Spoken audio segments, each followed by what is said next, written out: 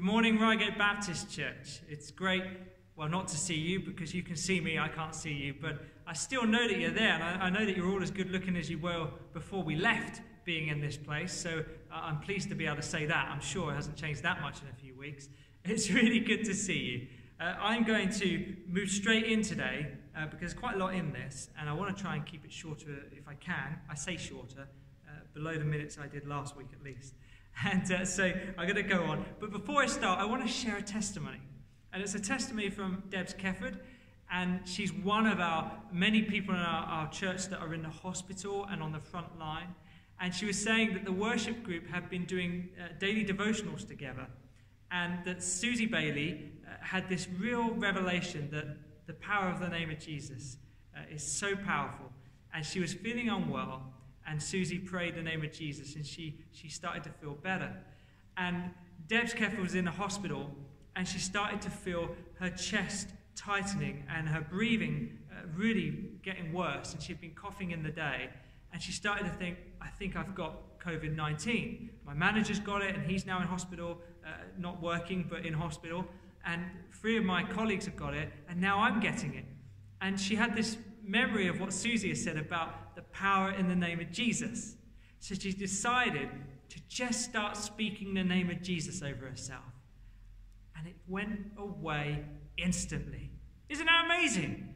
That's the power. Why is it amazing? It should be the everyday. But that's what we're talking about.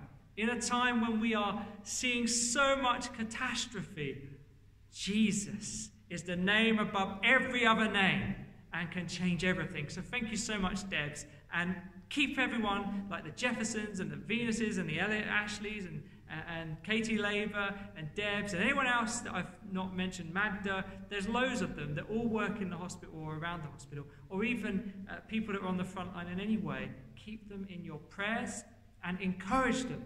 Send them little encouragements. So as you'll know, today we're starting the David series. And so we're going to be looking at the series. It won't just be about David. It'll be about the life of David as well. So there'll be things like today we'll be looking at Samuel quite a bit. So it's really letting the text speak rather than us just saying, well, let's just look at David and apply loads of things to him. We need to look at what's going on. So if you want to turn to 1 Samuel 16, verses 1 to 13, we will get straight on with a talk in Trusting in God, it's called. So jump straight in to 1 Samuel 16, 1 to 13. The Lord said to Samuel, "How long will you mourn for Saul, since I have rejected him as king over Israel? Fill your horn with oil and be on your way. I am sending you to Jesse of Bethlehem. I have chosen one of his sons to be king." But Samuel said, "How can I go? If Saul hears about it, he will kill me." The Lord said, "Take a heifer with you and say, I have come to sacrifice to the Lord. Invite Jesse to the sacrifice, and I will show you what to do. You are to anoint for me the one I indicate." Samuel did what the Lord said. When he arrived at Bethlehem, the elders of the town trembled when they met him. They asked, "Do you come in peace?" Samuel replied, "Yes, in peace. I have come to sacrifice to the Lord. Consecrate yourselves and come to the sacrifice with me." Then he consecrated Jesse and his sons and invited them to the sacrifice. When they arrived, Samuel saw Eliab and thought, "Surely the Lord's anointed stands here before the Lord." But the Lord said to Samuel, "Do not consider his appearance or his height, for I have rejected him. The Lord does not look at the things people look at. People look at the outward appearance, but the Lord looks at the heart." Then Jesse called Abinadab and had him pass before Samuel. And Samuel said, "The Lord has not chosen this one either." Jesse had Shammah pass by him. But Samuel said, "Nor has the Lord chosen this one." Jesse had 7 of his sons pass before Samuel. But Samuel said to him, "The Lord has not chosen these." So he asked Jesse, "Are these all your sons you have?" "There is still the youngest," Jesse answered. "He is tending the sheep." Samuel said, "Send for him. We will not sit down until he arrives." So he sent for him and had him brought in. He was glowing with health and had a fine appearance and handsome features. Then the Lord said, "Rise and anoint him. This is the one." So Samuel took the horn of oil and anointed him in the presence of his brothers. And from that day on, the Spirit of the Lord came powerfully upon David. Samuel then went to Ramah. Lord, we pray that you'll speak this morning. In Jesus' name, amen. I want to get a bit of context before we start. So we've got to think about Israel and where they're at. Israel had been led by God out of Egypt, rescued. He'd provided for them. They'd been rescued through the waters of the Red Sea up onto the Promised Land. He'd provided food for them. He'd taken care of them. And he'd basically showed his faithfulness in everything. I hope you see God's faithfulness in your life, because he is faithful to us all of the time.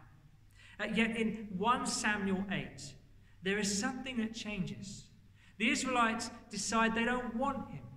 And they decide they don't want Samuel. Samuel's too old and his sons are too wayward, and they don't want God. They just want a king like all the other nations have. They want a king. They don't want God. They want someone that they can see.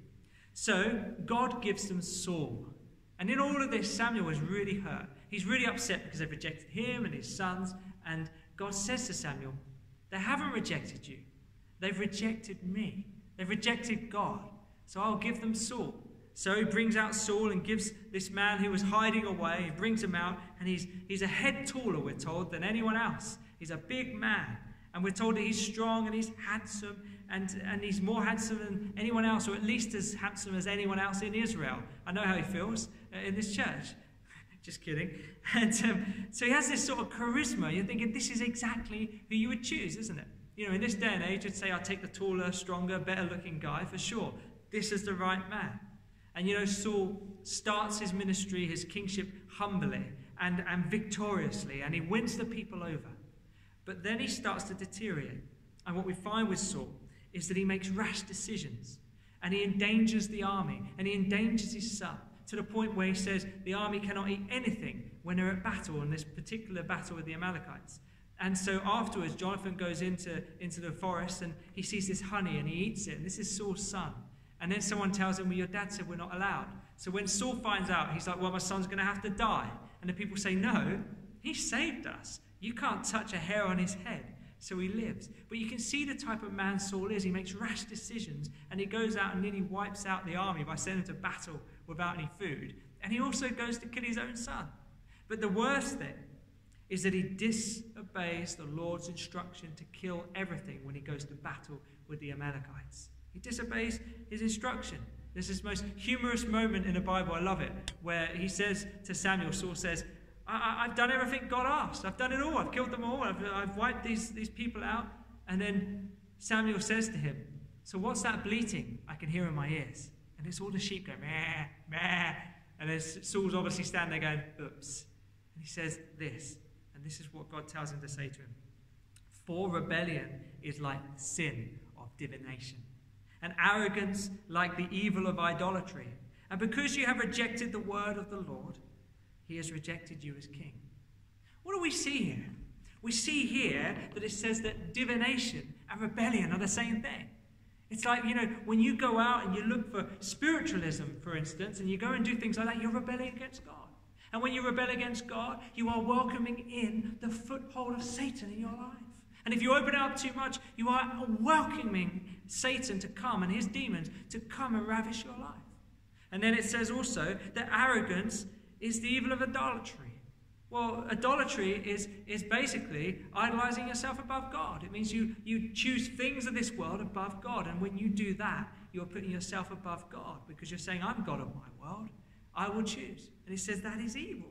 And it says that arrogance, that you above God, is idolatry. And he says to Saul, because of this and because you disobeyed my word, I'm rejecting you as king. There's two questions I want to ask you to start with today. The first is, how many of you make decisions in your life based on the outward appearance of something or someone? How many of you do that? It might be dating someone is the obvious one, isn't it? I mean, have you ever dated someone in your life that is handsome or pretty? I've done it, believe it or not. Of course, my wife I did, but this point doesn't apply to her because she's perfect for me. But have you ever dated someone that looks so good on the outside and so pretty and so handsome that you won't listen to the truth behind their character? That you get to know them more and they're just awful, they're dog awful, and they're not good for you and they treat you bad, but because you fancy them, you just can't hear any of the truth. Have you ever made decisions in your life based on what something looks like and something you desire rather than what it really is? And the second question I want to ask you is, how many of you have rejected God's word in your life? How many of you have said, my way is better than God's way? How many of you are doing that now? I wonder how that is working out for you. Because one of the things that I've worked out in my life is when you choose your way over God's ways, it always ends in disappointment. I've said to many people over the years, they've sat in front of me and said, oh, well, I'm in love with this person now and I'm going to go and be with that person. And I'm like, but you're married. Yeah, but I feel that God has said it's okay. No, he hasn't. It says in here that it isn't okay. He hasn't changed. He's the same yesterday, today, as he is tomorrow. I tell you what you've got skirt syndrome. You've seen a little bit of skirt that you fancy because you've been with your wife a long time, and let's be honest, when we've been with someone a long time, things become a bit normal in some way or other, and you've seen something new, it's caught your heart, and you want to go with it. And I've said to these people in the past, you will come back to me one day, and you will say it didn't work out. I had an email not so long ago just saying, Mike, I just want you to know that you were right. That happened to me, and I was wrong, and now I missed the person I should be with. Disappointment, because he chose his way. If we reject God's word, it will end in disappointment. And this is what we get to here. And it's the first thing I want us to look at, is disappointment. Because we start with disappointment in Samuel. Samuel is mourning. And he's mourning because Saul is no longer going to be king, and God has rejected him as king. And he's just disappointed. He's living in disappointment and he's mourning. And God says, how long are you going to mourn for? In other words, what's happened is Samuel is not only mourning and disappointed, he is useless. He's not going anywhere. He's not going forward in his life. He's not going in the direction God wants him to. One of the greatest causes of ineffectiveness in a Christian life is disappointment. One of the greatest causes of derailing the faith of a Christian is disappointment. Think about it. God said to Joshua, Moses, my servant, is dead. What he was saying is, I've got work for you to do. I don't want you looking back at Moses. He's dead. He's gone. It's time to go. He said to Elijah, get over yourself, basically. These are my words, not God's. He said, get over yourself. You think you're the only prophet left? I've got 7,000. You get on with your job. Get up. Move on. It's so important that what we see in those two people is disappointment. And what we see in Samuel is disappointment. And I wonder if you face disappointment. I wonder if you're disappointed today. In life in general. In God. Where does disappointment come from? Well, disappointment will be faced by everyone. There's no one reason for disappointment. We all will face disappointment. But here's something I want to share with you today. It all goes back to Israel's rejection of God in favor of a king. It all starts there. That's where disappointment stems from. It's when we reject God over something else. We want a king rather than God. We want someone we can see, someone we can touch. Because Israel wanted a king, and they wanted to be like all the other nations. And they wanted every other to say, we're just like you. But what did those other nations have? They had sin that led to death. And they had sin that led to all the things going wrong. They had false gods, and they had demonic influences and sacrifice of children. And they had kings that really didn't love them in any way, shape, or form. And it just went wrong for them. But Israel was saying, we want to be like them. We want a king that we can see. In other words, God, I don't want you. And what does it say in Romans 1? Well, when we reject God, he says, I give you over to what is your worst enemy in the whole wide world. And that enemy is yourself. Because you are very good at destroying yourself. I give you over to it. It's the greatest punishment I can ever give you. I've said it before. I say it again. He gives us over to ourselves because we destroy ourselves. Disappointment stems from living my way rather than thy way. Because my way says I can cut corners. My way says I can do what I want and I don't have to answer to anybody. My way says I can have whatever I want even if it's not good for me. My way is the best way, not thy way. But there is a proverb, and it's Proverbs 14:12. And it says this: there is a way that appears right, but in the end it leads to death. Let me repeat that. There is a way that appears right, but in the end it leads to death. Have you ever looked back at your decisions when you've chosen to do things without God? And have you seen the fruit that comes from them? And whether it's lasting fruit or whether it's rotten fruit, and whether it rots quickly or rots long, you will find disappointment when there's no God in your decision. There is a parable, well, it's not a parable, I don't believe it's a parable. There's a story in the Bible that some people say is a parable. And it's the parable, they say, of the rich man and Lazarus. Now, the reason I don't believe it's a parable is because it's the only parable in the Bible that uses real names. I believe this is a real story that Jesus wanted to share. And what it is a story of a rich man who has a beggar at his gate. And every day he walks past that beggar and gives him no food and didn't take care of him. And then one day the rich man dies. And he dies and he's in Hades, which is like the temporal place of hell. And so he's in this temporal place until hell is available to him, which is not a great thing to look forward to. And there's this chasm. And on the far side of the chasm he sees Abraham. And he sees Lazarus, this poor man. And Lazarus is in a good place, and now he is in a bad place. And he calls out and says, Abraham, can you send Lazarus to just dip his finger in the water and put it on my tongue so I don't feel this bad, and it's agony here. And he says, no, it's too late. You treated him bad then, you're treating him bad now, and you just haven't learned. He says, let me go and tell my brothers so they don't end up here. He says, even if someone comes back from the dead, are they going to listen? And he was pointing to Jesus, because Jesus was going to come back from the dead and people wouldn't listen. But here's the point. The rich man spent his life doing his way. He spent his life feeding himself and making sure everything in his life was round him. And it ended in the place of death. Lazarus, however, had an eye and a heart for God, and therefore it ended in the place of beauty and purity and just a wonderful place, which is like a temporal heavenly paradise. Choosing your way will always end in disappointment, because ultimately our way can never lead us into heaven.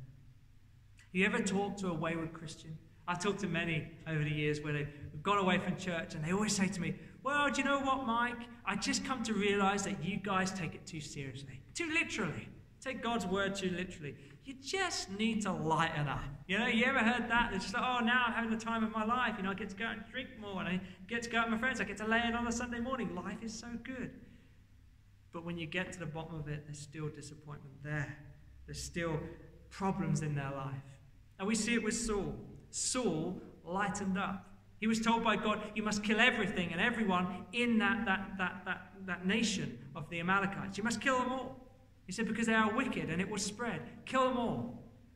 And he kept just a few things, including some sheep, and he kept a king alive that he shouldn't have kept alive. And he decided to lighten up. And do you think that God responded by saying, oh, do you know what, Saul? I'm so glad I've got your wisdom. I'm so glad you know what's going on in the world and that you're the one that I should trust. Do you think that's what God said? He said, no. He says, I'm rejecting you as king because you rejected my word over your life. You rejected me as God and king over your life, so I'm rejecting you as king. You see, what the proverb is saying is your way might appear to be good, but it will end in disappointment and it will end in death. And the thing I want to say to you today is, have you rejected God in your life? Have you rejected his word over your life? And are you walking in a different way? Are you starting to head out the door rather than head firmly into God's presence? Well, it says here, the proverb is clear, that it may seem like the right way. It may seem good to you, but it will end in death and disappointment. So how does God deal with disappointment? How does he deal with it? Well, let's see what he says to Samuel. He says simply this: it's time to move on. He says, I now know my king. I know who he is. Get your horn, get your oil. We're going to go and we're going to anoint the future king. It's David. He doesn't know at that stage, but God does. And he's basically taken him to the king that would be the king that points to Jesus. He's the foreshadow of Jesus. This is an exciting moment for God. Samuel, on the other hand, has to obey him. He says, time to move on. If you want to get out of disappointment, you have to get up and you have to follow God even in your disappointment. You have to decide that you are going to follow through with the Lord no matter what. Because the answer to the overcoming disappointment is to trust God in faith and to keep on going with God. There is no other way. Every other way will lead to disappointment. Many years ago, my parents split up. I was 2.5, and my life was, I was young, I didn't understand it fully, but as I got a little bit older, sort of 3, 4, 5, my sister and I would go to my nan's house every 2 weeks, and we'd see my dad there.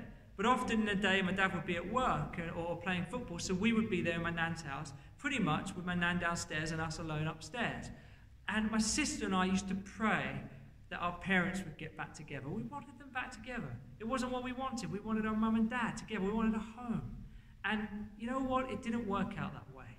And it's never God's plan for divorce. But what I can say is that he works all things for the good of those that love him. Okay? And so even though we prayed and it didn't happen, we could have sat for the rest of our life in bitterness and said, oh, why is this not happening? And we had a bad childhood and this didn't happen. We had to move on. Otherwise, we would live out our life in light of that disappointment. We had to move on. We had to just keep going. And you know what? Even though it wasn't God's initial plan for us, he used what wasn't working right in our lives to still bless us and to bring us to this point. I'm here preaching today. It's a wonderful privilege because God has still managed to bring his plan into being, even though along the way there's been some bumps. And he's used even those bumps to bless us at times. We've had extra parents and stuff, and I'm not saying it's the right way to go, but rather than give up and live in disappointment, we've managed to make good of the situation because God is faithful. But if we'd stayed where we were, and if we hadn't been willing to move forward in life, we would still be brokenhearted and bitter and going nowhere in disappointment. In 1982, there was a woman called Melody Green. She was married to a man called Keith Green. Incredible artist, particularly Keith. He was an incredible singer and evangelist. And she got a call to say, your husband, 28, has been in a plane crash with your 2 children, and they're all dead. They're all dead. How disappointed do you think she was? How sad do you think she was? Well, here's the thing. What do you think she was doing a year later? She was continuing his ministry and saving souls. She didn't allow her disappointment to cripple the rest of her life.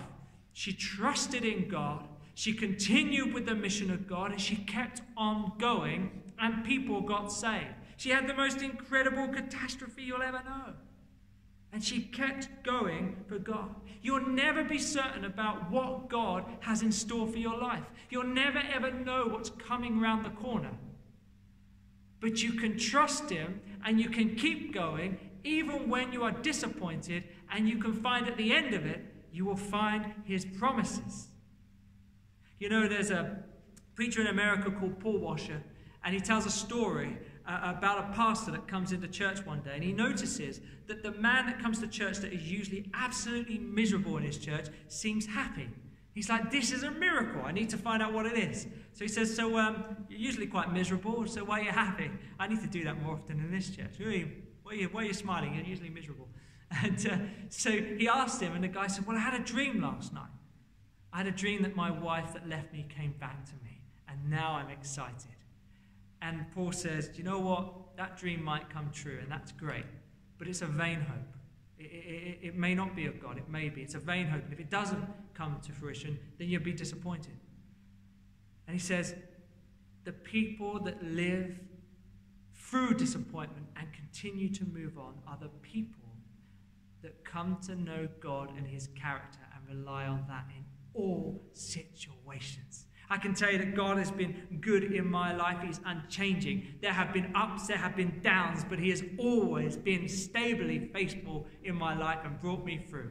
When there's been a disappointment, I've just gone, oh, I'm disappointed, but still, I'm going to keep going for God. I felt down at times, but I've kept going because we can trust in the character of God.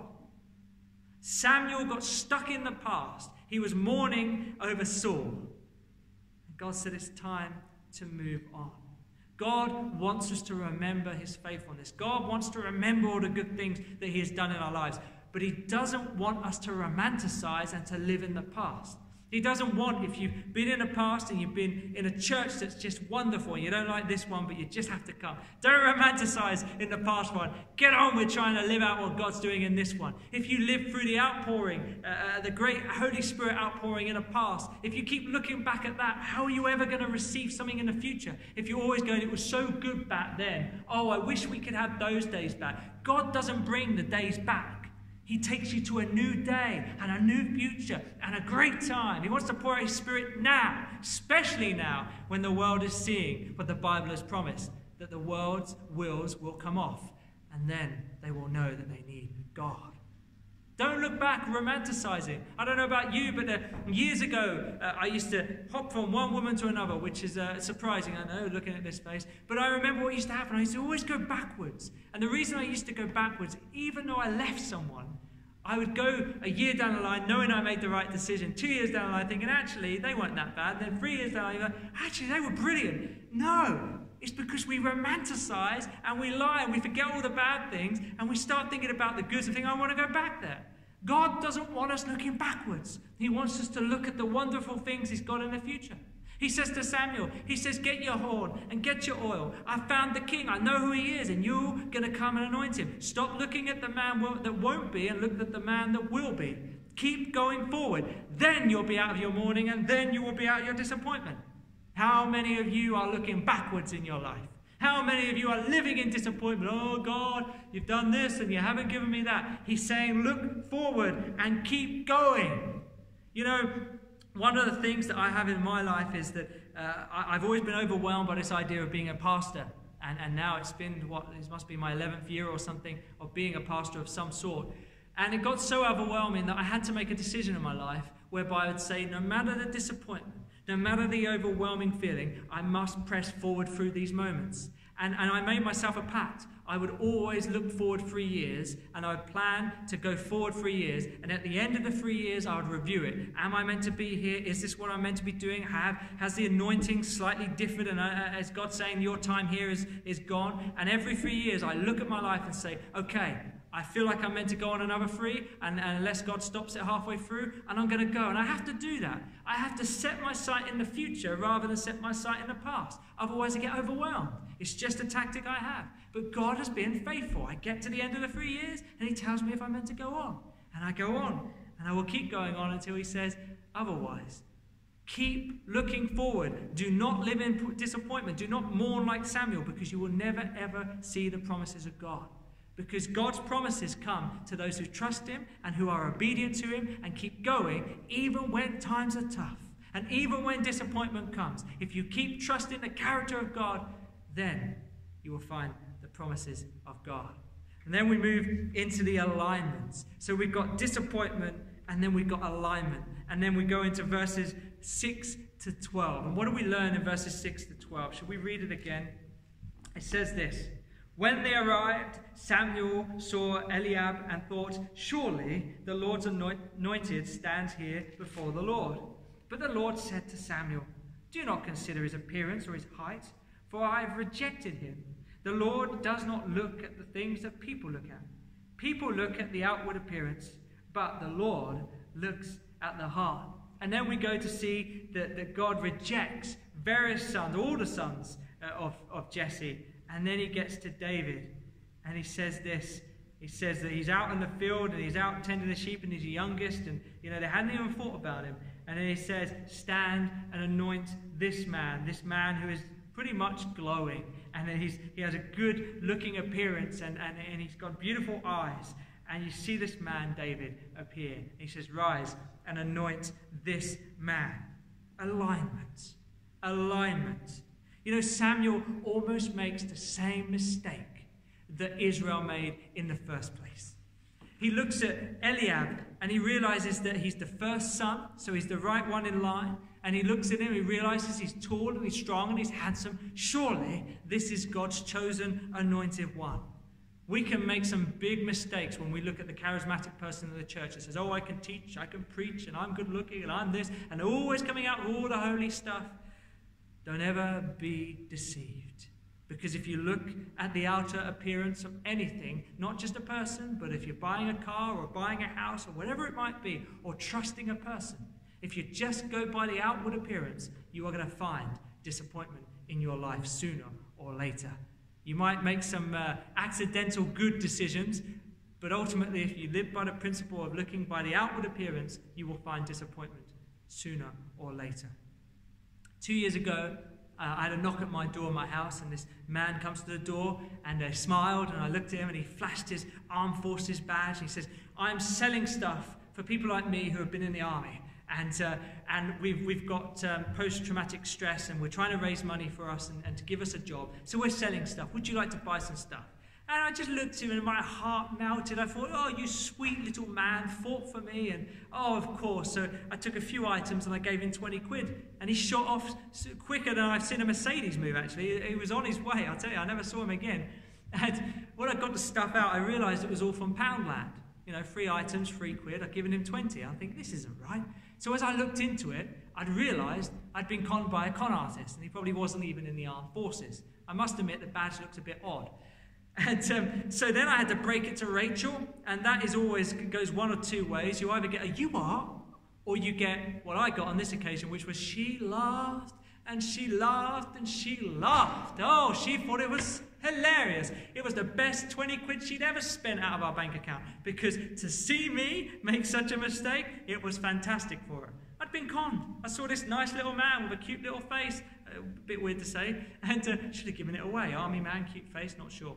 And so I'd just been conned by it. But it happened again. Someone comes into this church. His name was Aaron Klen. He claimed to be a Messianic Jew that had been saved and now had no money and was on the run. And he said, "I just need 30 quid. I thought I'd give you 40 because I'm a nice guy." And lovely chap. I really liked him. Went to a meeting with all the pastors in the local area. I said, "Oh, we had this Messianic Jew." "Oh, it's really funny," one of them said. "We had a guy just like that. What's his name? Aaron." I said, "Yes, it was." Another guy around the table. "Oh, we had him in our church as well." Went round this table. He'd been to all the churches in the area. And I'm like, I smell a rat. And I said, did anyone happen to give him money then, did they?" "Oh, no," they all said, apart from one, me, and one other. What an idiot. I'd given this man money. All the others had discerned it. Do you know what? I thank God that Samuel nearly made the same mistake I did by judging and choosing by the outward appearance. I want you to know that we need to be careful about making life decisions based on what something looks like on the outside. Buying a car, buying a house, choosing a career, choosing a wife, a husband, a boyfriend, a girlfriend, whatever it might be. We've got to be really careful. This is what God said in verse 7. He said, "Do not consider his appearance or his height, for I have rejected him. The Lord does not look at the things people look at. People look at the outward appearance, but the Lord looks at the heart." The Lord looks beneath the surface. When we are making decisions, we need to look underneath the surface rather than just looking with our eyes, our physical eyes, and saying, "Oh, it looks nice." For many years, whenever I bought a car, I've taken Dennis, one of my dads, with me. And the reason I do that is because I am very likely to buy a car without an engine. Seriously. I look at it and think it's got 4 wheels and the bodywork looks good. I'll take it. Why not? I've always wanted one of those. And then it won't start, perhaps. And I'll look inside and one day I'll say to myself, how did I buy a car without an engine? Because you just looked outside. So I take Dennis with me and he looks at it, he checks there's an engine, and he checks that it works. And he looks at it and says, "This is a good car, you can buy it." And then I drive it away for a while until it blows up. You've got to look beyond the surface. You've got to go underneath, inside. The Pharisees, what did Jesus say to them? He said to them, "You are like whitewashed tombs. On the outside, you're really clean and pretty and pure. But on the inside, you are just selling death. You've got nothing inside. You're rotten." And that's what happens when we choose people or things or any decision by just looking at the outside appearance. Because our hearts deceive us. They really do.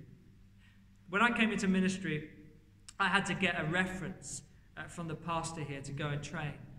And yes, do be nice to me if you're going into training, because you do need my reference. And John Bridger, I said to him, "John, I need a reference to go into training." He said, no problem, I'll do that for you. Does a reference, gives it to me. I'm down at Morelands trying to apply to get in. I thought I'd just have a sneak peek at his reference. You know, he hadn't hidden it, it was on the form. So I thought, I'll read it. I wasn't going to, I'm going to. And I thought, this is going to be brilliant. It's going to say how wonderful he is, how great looking he is, and how just wonderful Mike is, because he's just wonderful, right? Wonderful. I know you're all sitting there going, yeah, I get what he would be thinking there. And so I read it, and it just had 3 words. Character, character, character. That was his reference. Character, character, character. And I'm sitting there going, character, character, character. John, are you having a moment? John didn't like writing long references anyway. But this one, I was sitting there thinking, character, he's repeating himself. That's a sign of madness, isn't it? Character, character, character. But the fact is, John knew that my academic history wasn't there. I didn't have one. But he knew me, just as God knows you. And he gave me a reference that said, I can trust this man. And he's reliable. Because John knew me beneath the surface, and he knew that anything I lacked academically would not hold me back, because my heart was for God. We need to look beneath the surface. 1 Samuel 13:14, Samuel says to Saul, but now your kingdom will not endure. It could have done, but it's not going to. The Lord has sought out a man after his own heart, and appointed him ruler of his people, because you have not kept the Lord's command. The Lord has sought a man after his own heart. If you want to start making right decisions that don't lead to disappointment in your life, you need to do what God did here. He looked beneath the surface of a man. He ignored the great-looking guys of all the charisma, and he went for the heart. He found a man who loved him. He found a man that had some qualities that you cannot buy. David was not tall. He wasn't a big man. He didn't even fit into Saul's armor, we'll find out later. And you'll find that God chose him. Jesse didn't even invite him to the party, because he didn't rate him to be the one, the next one. He's just a young kid. He's the little one. You know, he's just tending the sheep. He's the Cinderella of the Bible. Perhaps you're the Cinderella of the church. And you think, oh, I can't do anything. And God knows your heart. If you want to do something for God, he'll get you moving. So what did God find in this young, small Cinderella of the Bible? Well, let me tell you 3 things that are absolutely important in this. The first is this: a heart aligned with God. He had a heart that was after God's heart.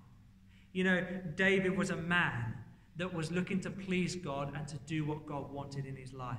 That's where the blessings was. That's why when he came in, his complexion was so beautiful and his eyes were beautiful. He was like Stephen in Acts when he was killed. It says that his face was like an angel. This is like David. He had a beautiful face because he had a beautiful heart, because your heart will come out in some way through your character. And God saw this heart, and he loved his heart, and he said, this man is after my heart, will do what I want him to do. Will you do what God wants you to do? Or just bits of it? Because that didn't work for Saul. He just missed out one command. Don't kill. Go and kill everyone. Oh, just keep a few sheep. No, you obey God to his word. The second thing is integrity. This is what it says in Psalm 78, 71 to 72 about David. It says, from tending the sheep, he brought him to be the shepherd of his people Jacob, of Israel, his inheritance. And David shepherded them with integrity of heart, with skillful hands he led them. 2 things there. First of all, he brought him from tending the sheep to be the shepherd of Jacob, his inheritance Israel. He took a shepherd to be a king. And then it says here, he shepherded them with integrity of heart. Have you got integrity of heart? It says here that he had hands that were skillful. He was skillful at it. It means he delighted in it. And here's the thing. Integrity, Chuck Swindoll says, is the person you are when no one is looking. If you have integrity, it will show when nobody is looking at you. Integrity can only be seen when no one is looking, because anyone can put it on, anyone can fake it. God had found a man that wasn't faking it. He was a man in the field looking after the sheep, and he was doing it with integrity. He was doing it when no one was looking so that he could get promoted. He was just doing it in the hidden place. And then he had humility. This is the third thing. David didn't just tend the sheep. It says here he did it skillfully. He delighted in the lowly job. Do you delight in the lowly jobs? You know, I can tell you that there are many people since my early reign in this church that I've shielded this church from. I've had people that have turned up and they got all smiles and they come in and say, I've done this in the past church, and I've done this, and I can do this for you. And very quickly, usually, you know, just a week or two in, they might come for 2 weeks and then they pounce on you and say, I'm this, I'm that, and I can do this. And every time I say, great, then live it and come back to me in a year. We'll get to know you. And often they disappear. And sometimes I'll hear about how they've gone to another church and they've been allowed to do something and they've caused all sorts of trouble. It's because I want to see the heart and I want to see what's beneath the surface, and we must be people that make decisions, especially in church. You'll notice that there aren't there ain't loads of numbers of people to stand behind this pulpit, even though we've got gifted people in this church. They'll only get behind here when I've seen their heart and I've seen their integrity and I've seen their humility, and we can trust them. That's the only time they'll ever touch this pulpit, because this is the most important thing, is that the word of God is sent out in the right way and can be trusted, and it's obedient to God. And it's obedient to his whole word, not just parts of his word. The key to making good choices and avoiding dissatisfaction is to see as God sees. Not the surface, but the heart. To get beneath the surface, whether it's choosing a person, trusting a person, using a person, or even buying a car or buying a house, you need to listen to what God is saying and hear. You know, if you want to learn to listen to God, we just this week we've had a series, our Walking with God series in midweek, and I've been talking about listening to God. It's not extensive, there's a lot more, but it's a good starting place. And I want to say to you, listen to that. Learn to hear God, who speaks all the time. He really does. The other thing is you can go online to YouTube and you pick up talks by Rick Warren on listening to God, and he's brilliant on this. Have a listen to him. But the other thing I can say to you is get a Bible app like mine, read Scripture, read the Bible in a year, and get to know God's character from Genesis to Revelation and realize that he loves you. Because when you come to know God and when you come to hear God, you will make better decisions in your life, and you will not be disappointed when you trust in God, because he is faithful. On the surface, Eliab looked like just a man. Just as all of your decisions might look right on the surface, the right car, the right house, the right girlfriend, boyfriend, husband, wife, whatever it might be, job, it might look right on the surface. But it was in the heart of Samuel that God said, sorry, I've rejected Eliab. He may look good on the surface, but it's not right. But rise and anoint David. You may not always get the decision that you think you should be doing. And the right way may seem right to you, but it will lead to death in the end. The right way is to get to know God's character, to learn how to hear from God, as we are talking about midweek, and as you can learn more about, as I've told you, and as you can learn more about as you read the Bible in a year and looking at God's character all the way through. You will come to know his character, come to trust him, and you will come to make your choices in alignment with him. And when you choose to use God in alignment and choose your decisions through him, you will find that the disappointments will be less. And when you come to get to the place of disappointments, you will be able to stand up again and move on. Because being in alignment with God will cause you to make right decisions. And finally, assignment. Verse 13 says this. So Samuel took the horn of oil and anointed him in the presence of his brothers. And from that day on, the Spirit of the Lord came powerfully upon David. Samuel then went to Ramah. Making right decisions in alignment with God will bring the power of the Spirit upon your life. All the time you are doing decisions without God, you're not filled with the Spirit because you grieve the Spirit. But here we're told that the Spirit of God comes upon David. It doesn't come upon him for a time, it comes upon him permanently. And you can be filled with the Spirit ongoing and permanently. We learn in the next chapter after this, as we'll see next week, that Saul loses the Holy Spirit. The Holy Spirit comes off of him. He leaves him because he makes wrong decisions and he's not in alignment with God. If you align your heart to God, if you start to make decisions based on what God is telling you in that still small voice in your heart, then you will find that you will not be disappointed. You will be filled with the Spirit, and you will see the promises of God. When you follow God, align with God, listen to God, and obey God, you will find the promises of God. And I'll end with this last story. There's a man, an Indian man with a very English name, and his name is Daniel Stanley. And he was in India. He was a successful banker.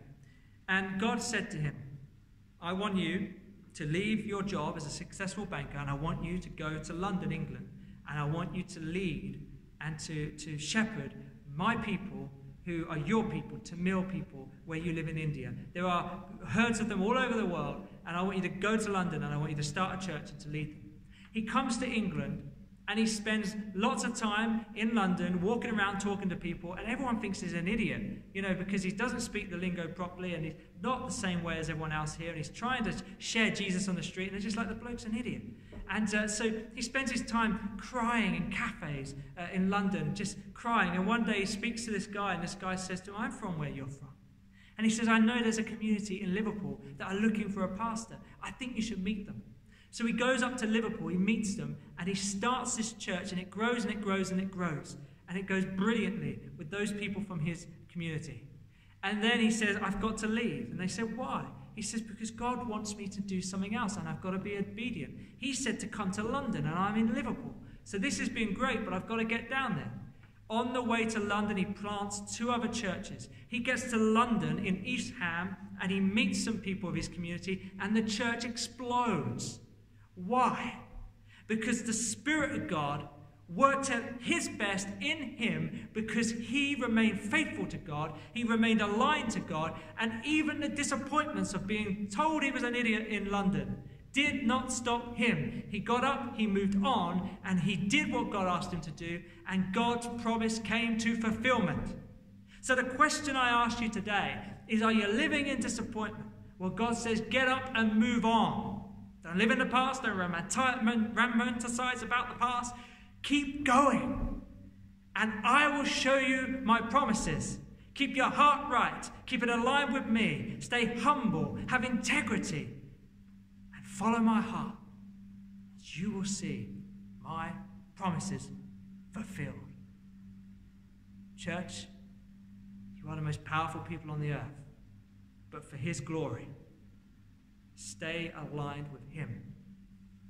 God bless you.